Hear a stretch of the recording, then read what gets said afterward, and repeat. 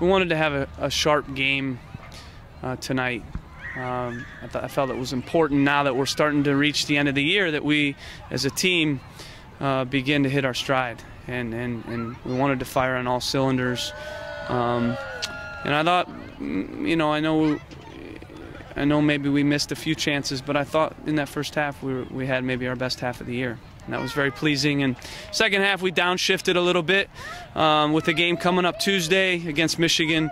That I felt it was important to get some guys out and to save our legs. And I think we'll leave this game feeling very confident going into Tuesday, and we're really looking forward to that match. It's going to be a heck of a game. Best game so far in his career here at Akron.